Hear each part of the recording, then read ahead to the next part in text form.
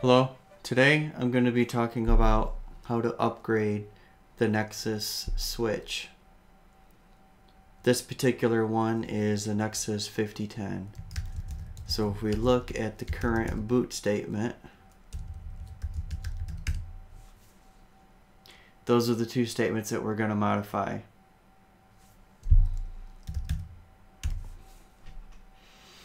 And these are the images that are required I have listed down here.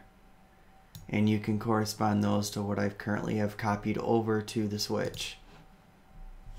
I use FTP, you can use whatever method you need to use. Okay, so it's just a simple command. All we're doing basically is just copying what's already there.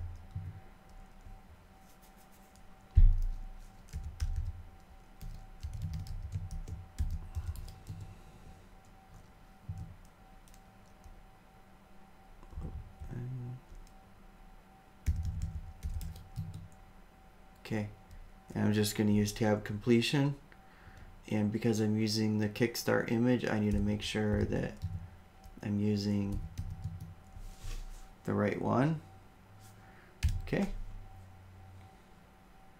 so that's the first one, and it gives us an error, but we don't care about that.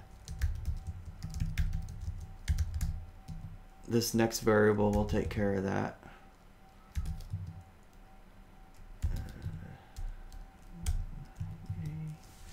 And then I just copied that image name over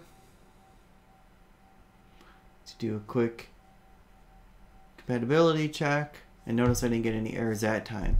Now if I look at my boot statement again,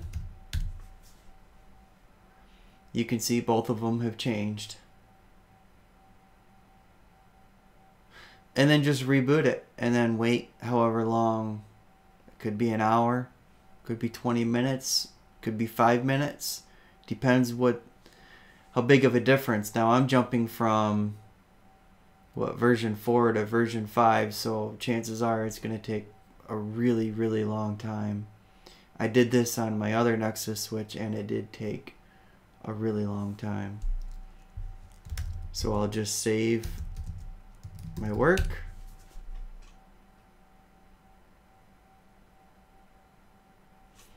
And then reload the switch.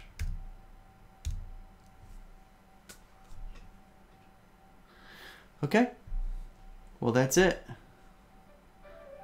Thank you for viewing.